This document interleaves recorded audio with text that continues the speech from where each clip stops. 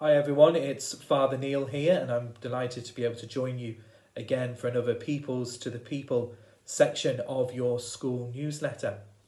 Hopefully we're coming towards the end of this COVID pandemic, and I'd be delighted when we do, so that I'm able to reopen the doors of the church fully and just allow people to turn up and for us to squeeze people in.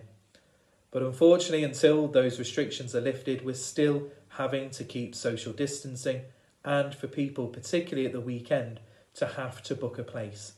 Now, the numbers of people wishing to come on a Sunday is slowly increasing, so if you are hoping to come, please do try and book as early as you can by either using the Eventbrite site or by contacting the parish office.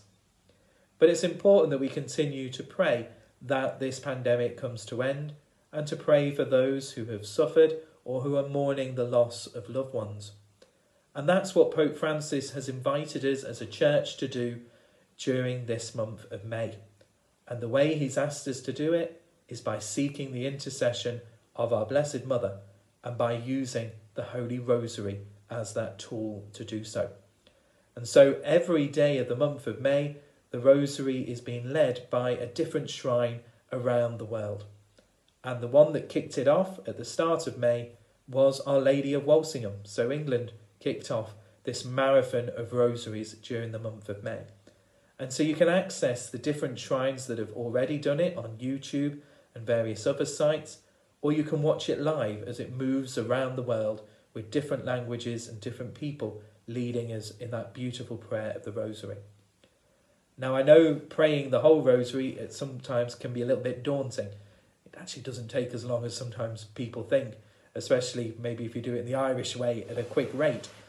But if you are a bit worried about doing the whole Rosary, maybe even just to say a decade of the Rosary and to pray it together as a family, as there's nothing more special than praying together. And I'd also ask that you pray for an increase in vocations to the priesthood and religious life, as in the past few weeks, Bishop Patrick has appointed me as the new vocations director for the Diocese of Nottingham.